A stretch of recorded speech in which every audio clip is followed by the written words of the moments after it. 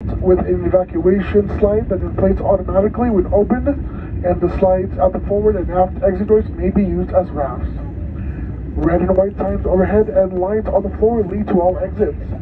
Please take a moment to locate your nearest exits, keeping in mind that they may be behind you. In the event of an emergency evacuation, leave behind all carry-on belongings. Should there be a loss of cabin pressure, oxygen masks will drop from the overhead compartments throughout the cabin and inside all lavatories. Quickly pull down on the mask to start the flow of oxygen. Place the mask over your nose and mouth and adjust the fit by pulling on the elastic tabs. Make sure to adjust your mask first before assisting a child or others. Although oxygen is flowing, the plastic bag may not inflate. In the event of a water evacuation, remove the life vest from under your seat when instructed to do so by a crew member. Pull the red strap to open the container, remove the pouch, and pull the tab to one side to remove the vest. Place the vest over your head, wrap the strap around your waist, and insert the end into the buckle. Pull the strap to tighten. Once outside the aircraft, pull down sharply on the red tab on the front or blow into the red tube near your shoulder to inflate the vest. Friendly reminder, the vest is also equipped with a water-activated light.